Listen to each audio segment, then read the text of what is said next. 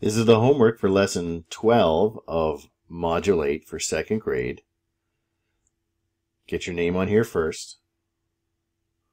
Don't skip it, because a lot of times you'll forget it later. Partition the rectangles in 2 different ways to show equal shares. Now this word partition just means to draw a line to make it into parts. So that's where you see the word part in it. So it just means draw lines to make it into different parts. So here I want to show 2 halves. So 2 different ways to show 2 halves. So if I go corner to corner here, I can do 2 halves. And if I make halfway on this one, on this side, halfway on this side, and then connect the sides, there's 2 different ways to show 2 halves. And now for 3/3, let's see. Remember my trick? I've shown this before. Guess about halfway. Halfway is usually the easiest one to guess. Thirds are a little bit smaller than halves, so my pro tip is start with half, and then guess like a little bit less, and then a little bit more. And do the same thing on the other side like that, and then you will have a pretty good chance of getting it to come out the way to look close to thirds. And then just erase this there. That's about as good as I can do. And then we can do the same thing from the other side. On the short sides, there and there. These are easier to work with. Shorter lines are easier to work with. And it's not going to be perfect. Just try to just do what you can to get it to look close. 4/4, you could do it like this. I'm going to make halves like that. Or you can do, this is one of the best tricks for doing fourths, is make a halfway mark. And now look at the top half and guess where half of that is. There. And then look at the bottom half and look where that half of that is. And now you have fourths.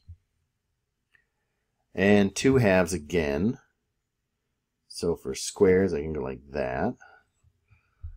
Or I can go like 2 halves, right? Halves. So I can just go that like that too. And now thirds.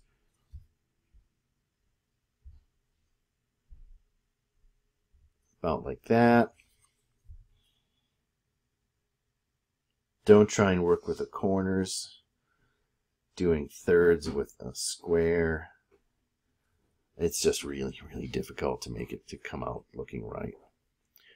4/4. So you can either make the X going corner to corner. A lot of ways to do fourths with a square. Or you can do half, and then half of the left half, and then half of the right half. And that's about as good as you're going to get it to look. Cut out the square at the bottom of this page. So that's way down here, this guy. Cut out that square with some scissors to make 2 equal size rectangles and shade 1/2 using your pencil. This is going to be easier if you shade it first before you cut it out. And it says you're going to make 2 equal size rectangles with it, so you can't go corner to corner because that'll make triangles. So, and then rearrange the halves to make a new rectangle with no gaps or overlaps. So this is what it's going to look like. So far, you've done either vertical halfway cut like that, or a horizontal one to get 2 rectangles. And then to make another rectangle, you can either put them, let's see, to make a new rectangle. So that's a square is a rectangle. So it says to make a new one. So you're not going to make another square, but what you're going to do is put them, you can put them like this, end to end, so you have a long skinny rectangle. right? And one of them is, one of these is shaded in, right? So, and one of them will be shaded in. This way, the big idea here is that this is half shaded in, the square is half shaded in, and here's a rectangle, and it's still half shaded in, because there's still two halves. And then cut each part in half to make 4 equal-sized squares, and rearrange the new shares to create different polygons. And I'm not going to tell you what the answers are for that, because those you make up on your own. And draw one of them. One half will be shaded in. So I'm just going to make one up to give you an example. So like you're going to have this, and when you make your other cut, you're going to end up with 4 squares that with 2 of them shaded in. And you can draw, as long as you have your squares and 2 of them shaded in, you can put them in any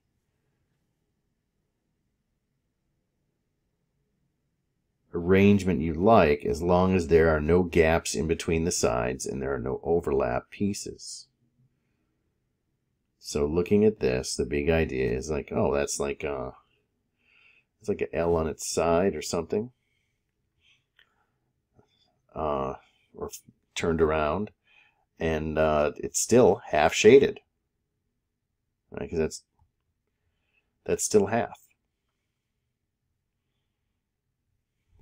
Or it can look like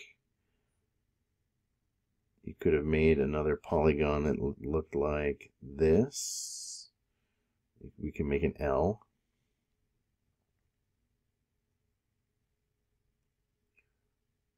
Three squares. And these two shaded in. Well, there's it's 4 equal pieces, and it's still like you started out by shading half of it, and it's still half of it shaded in, because it's still the same thing. It's just rearranged a different way, but it's still half shaded in.